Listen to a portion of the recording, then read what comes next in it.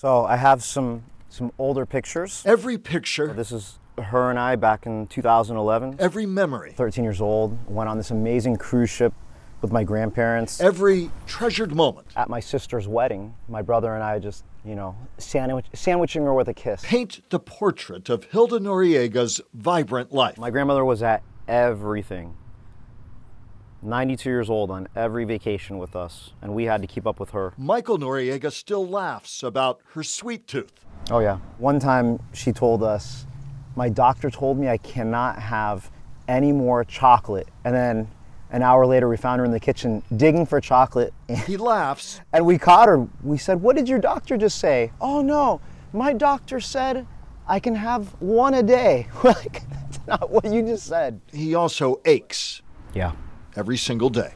You know, the pain comes in waves. Every day is a little bit different. Regret over the tender goodbye he never had, the one swept away by the collapse of the Champlain Towers South Condominium. I would say, I love you, Kima, as we lovingly called her. Kima.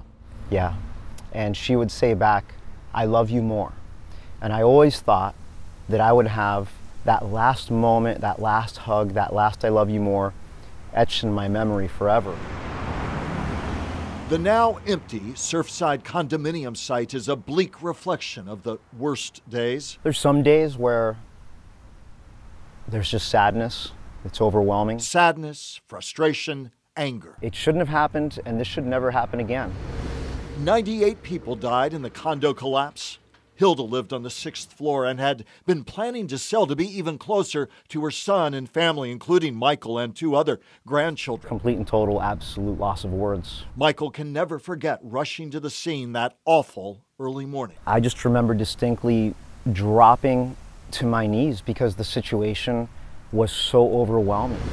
As would-be rescuers worked frantically, as hours stretched into days and grief closed in. My faith is what got me through, because when you're going through a situation like that that's so overwhelming, it's like, God, if you don't show up, I don't know how I'm going to get through this without you. Faith and a pledge to tell the story of a good life. My grandmother, as I've said many times, she lived for faith, family, and friends, very much so in that order.